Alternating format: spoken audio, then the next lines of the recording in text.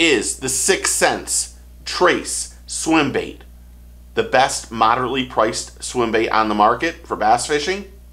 That's what we're going to find out right now.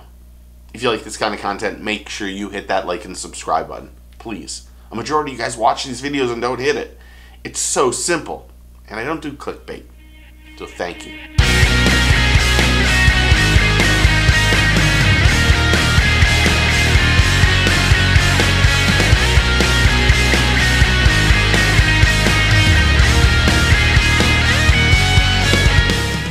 Is the 6 Sense Trace the best moderately priced multi-jointed swim bait on the market? The Trace has a 4-piece body and has different sink rates. They make a floating, slow, and fast sinking model. This allows you to select the sink rate you need and fish it at the right depth.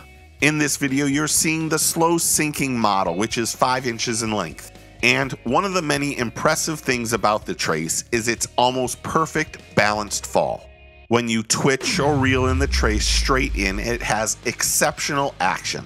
From a good S-swimming action when twitched to a really amazing swimming action when reeled directly in, the Trace is outstanding. It offers a durable plastic tail that can be changed via a hidden screw lock.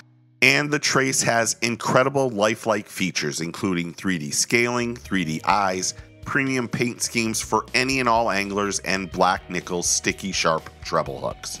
The 6 Sense Trace comes in a 5 or 6 inch size.